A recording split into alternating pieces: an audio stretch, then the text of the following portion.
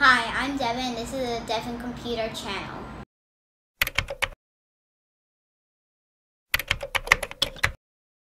This is where I'll be building and explaining computers.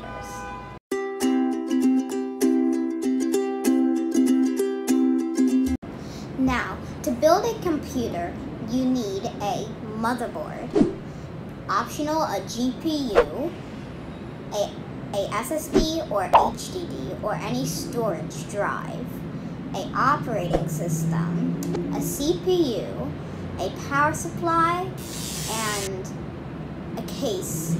Like, you can choose which case you want. And what else do you need? Oh, you need RAM, and you have to be very careful about the RAM, because the RAM can be like DDR4 or 3 or 2 or just 1.